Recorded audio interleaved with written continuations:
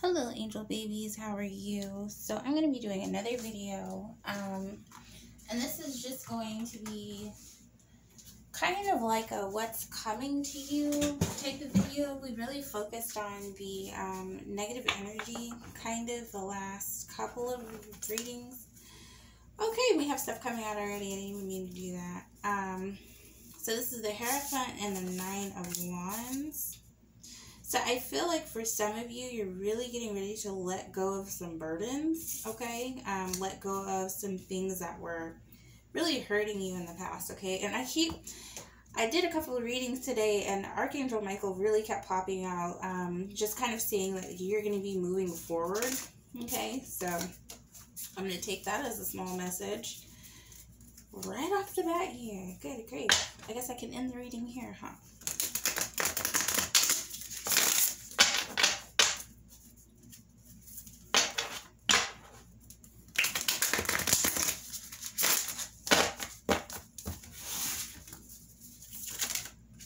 Good grief. Okay, we have the Nine of Cups, another 9, so lots of endings here. And then we have the Five of Cups. So what's happening here is you're really deciding to take care of yourself, okay? And you're pouring out with the Five of Cups, like whatever it is that you don't need, okay, in order for you to prosper. So I feel like you've been carrying, even though the Nine of Cups is essentially like a very happy card, it's like you had too many cups. So instead of having like the Nine of Cups, which is about the self, okay, and not taking on anything else, you know, you're concerned with your own happiness, preserving your own health, you're really more so like had like 14 cups, okay, like a 9 and a 5 together.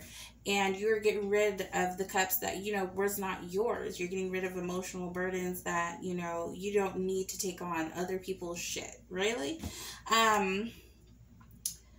Good God. And we have healing, preserves health, and cures diseases, prosperity, destruction of the enemy, and deliverance from bondage. So, again, you're really freeing yourself, okay?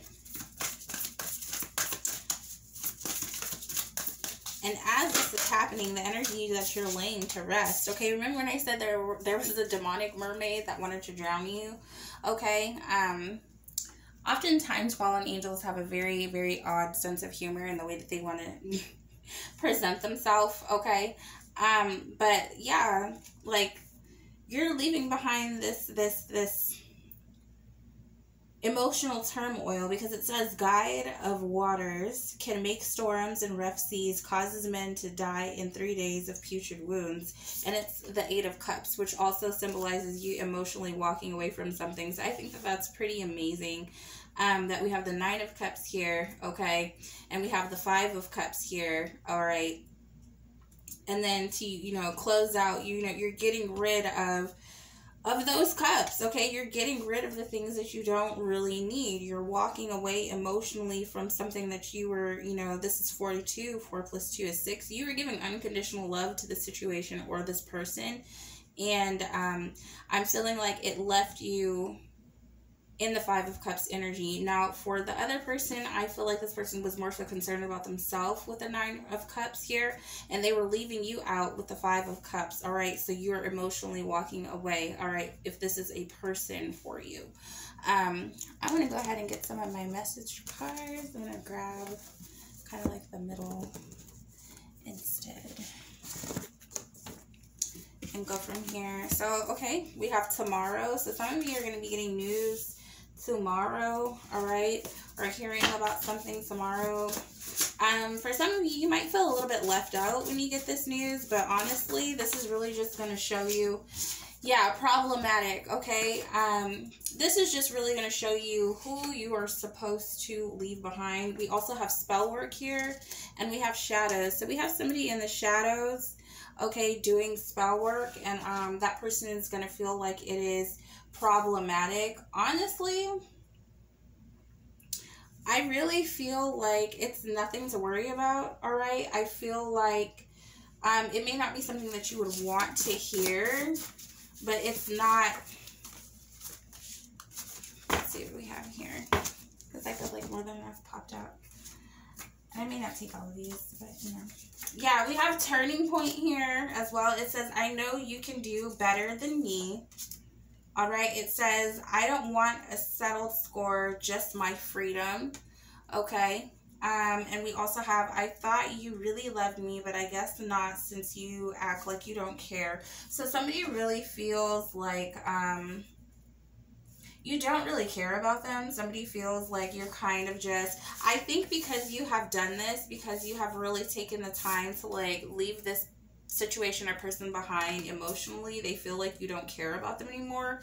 But sometimes that's what happens when somebody gets, you know, when somebody has a codependency issue and you're addicted to people pleasing, and when you decide to stop people pleasing and really just take care of yourself, okay, and leave other people here out in the cold.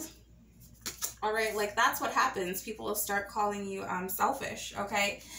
This person admits that they have commitment issues. It says, I can't keep it in my pants. I use sex and flirting to distance myself. So this person probably feels very, very avoidant to the point where they will self-sabotage a relationship just because they don't want to leave themselves vulnerable. They always want to have somebody there to kind of fill up that space just in case, you know, things don't really work out.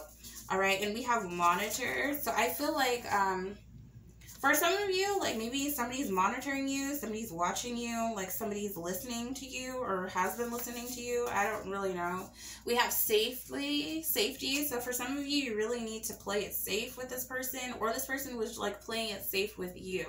All right, and we have light bulb flickering. So we have some energetic stuff going on here. A lot of ancestors trying to get through to you. And we have misunderstood. So for some of you, you feel very misunderstood. All right, and like I said, when you pull back your energy from people, sometimes that gives them the impression that you are somehow selfish. But in reality, you've been people pleasing so much that they've got addicted to that energy of you being codependent on them. So when you do pull back your energy, it feels very energetically different for that person, and they can misinterpret that as you being selfish, but in reality, you're just placing boundaries, okay? It says, he looks better than you. So for some of you, you are exploring your options, okay? Because this person left you out in the cold for the last time, and that is understandable. Or you found out that this person was doing spell work on you in the shadows, and you're like, you know what? I'm going to just look for a different person, because you didn't even have to do all of that to make sure that I stuck around. You could have just put in more effort, more work. It says, I want more from you. Bleed. Yeah, I feel like this person really left you bleeding, okay? Especially with the Five of Cups here, where it shows, you know, a cup spilled and it looks like there was bloodshed, all right?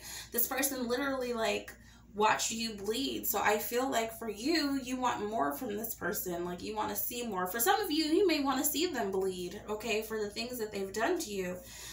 We have loss of money. So for some of you, you may be experiencing this, but I feel like this is really this person that's experiencing this loss of money, okay? They're going to have a loss in finances. It says, I only like people with solid foundation. So for some of you, this person is a gold digger, okay? And the money has ran out, okay, wherever they're at.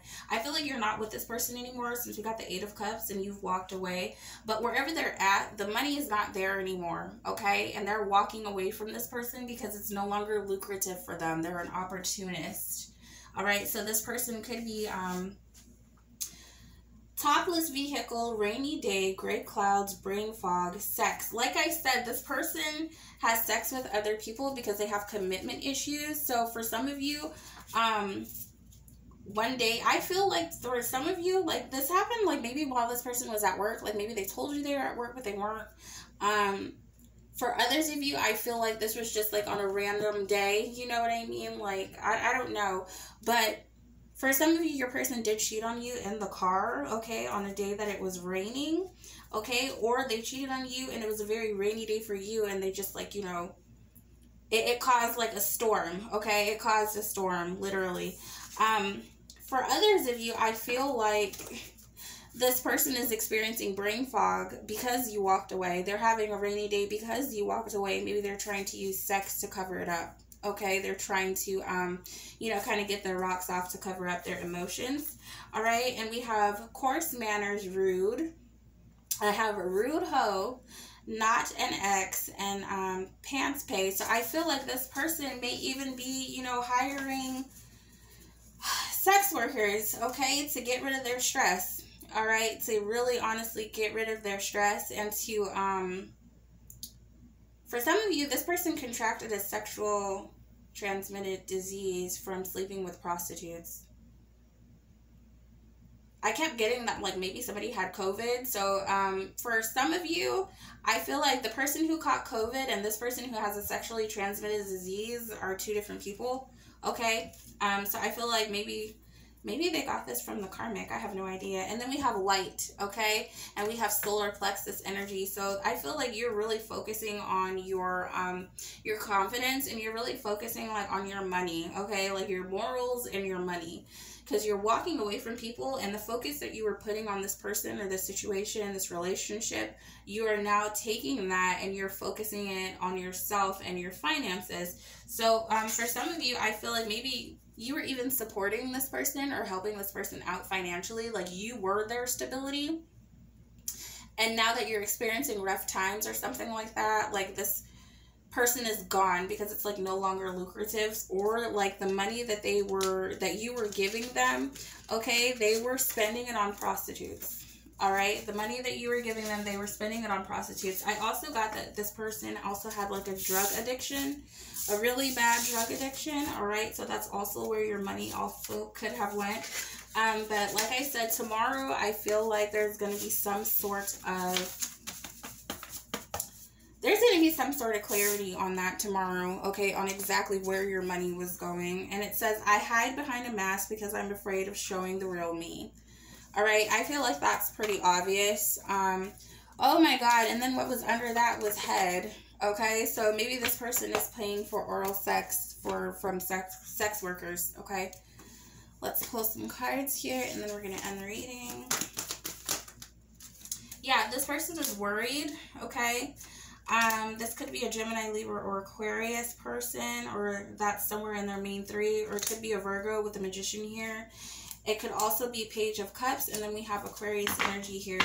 And we have somebody that's not really wanting to move on at this point in time, okay? They're not really wanting to come forward with this information, okay? Because swords are all about mental energy. It's all about truth, okay? So I feel like this was the truth that you didn't have. Like, you probably just had your, you know, Ace of Swords truth in your hand, just the one sword, and this person had 6 other swords, okay? So there was deception between you two, because 6 plus 1 is 7. I feel as though for some of you, somebody felt like, for some of you, the situation was giving you such anxiety that now you've cut it off. Like, I'm seeing you, Angel Baby, as the King of Swords here. You're the Magician, because right now, like I said, you're taking that focus that you were putting on this person or this relationship or situation, and you're putting it on yourself and your manifestation energy. And what you're able to do is you're able to create a space for yourself, okay, with the star here. I also feel like some of you may be pregnant, okay? Maybe you will be having, maybe you'll find out you're pregnant in Aquarius season, all right, for some of you.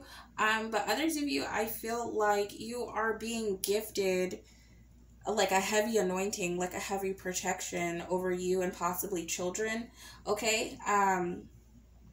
I do feel that this person really does see your glow up, because you go from being anxious and crazy and not being able to sleep to being, you know, the strong King of Swords who's able to think clearly and logically and, you know, kind of put their emotions aside and get their emotions in check.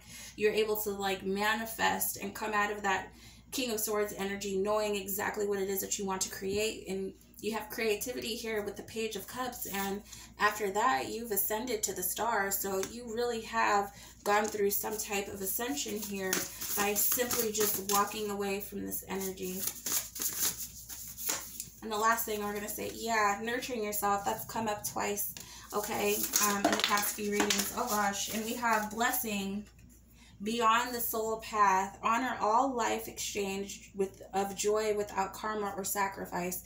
Yeah, you've got good karma coming to you, okay, in the form of blessings. You really, really do, because that's why you have the star here, because you're anointed. We also have emergence, celebrate, sensuality, joy, right to enjoy truly living. Okay, you're blossoming into a beautiful butterfly. All right, angel baby. You also have Arcturian energy, pure white light, DNA healing, sacred geometry. So you have healed, like I said, to the point where you are anointed. Okay, you're connected with your ancestors. You don't just have earthly ancestors, you also have galactic ancestors. Okay, if you think that we're the only ones here that exist in every single galaxy that there is, you're sadly mistaken. We also have Rainbow Child, Unstoppable, New Earth Builder, Multifaceted, Miraculous, Alchemy. You've achieved some type of alchemy of self, within yourself, within your mind, okay? And that's creating a whole new world for you. And we also have Divine Cosmic Mother Womb. You are loved, you are safe, rest now, sleep well. So for some of you, like I said, somebody's mother is getting ready to pass. Okay, I don't want to say that, but that's really what I'm feeling here. For others of you, you may find out that you are pregnant, but for some of you, you've really connected to that divine cosmic female energy, and it's a soothing, loving, very peaceful energy. Okay, that's what you've been able to achieve here when it says the alchemy. But for some of you, you are having a rainbow child. You're going to be expecting another child. All right, if you just lost a child, you should be in expectance of another child. All right, especially with nurture here. We also have, oh, I didn't even see that, divine masculine. All right, rise of true gentle power and true strength. So like I said, your divine masculine is really getting ready to, or actually he just really recognizes who you are, okay? It's the emergence, all right? It's the ability to transform before his eyes, or before her eyes, and it's a blessing, okay? They really do see it as a blessing, and now they're really kind of thinking about all the things that they've done, okay, that didn't contribute to, yeah, the ether and the matter of the relationship or situation. So that's what I have for you today, angel babies, or tonight rather. I don't know if I'm going to do another video after this, because I do have to go to work very early in the morning. So I'm probably going to rest. But if you need me for a personal reading, please feel free to call my business phone, okay, or to email me. I have all that information in my description box. And as always, I will see you next time.